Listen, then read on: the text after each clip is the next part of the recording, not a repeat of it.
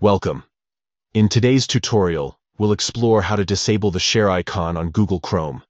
If you're looking to streamline your browsing experience by removing this feature, follow these simple steps. First, open your Chrome browser. Make sure you're using the latest version to ensure all settings are available. Once your browser is open, look for the three dots located at the top right corner of the window. This is your menu button. Next, click on the three dots. A drop-down menu will appear, revealing various options. Scroll down until you see the option labeled Settings. Click on it to access your Chrome settings. Now that you're in the Settings menu, look for a section called Toolbar Shortcut. You may need to scroll down a bit or search for it in the Settings search bar at the top. Once you find it, click on it to enter this specific setting.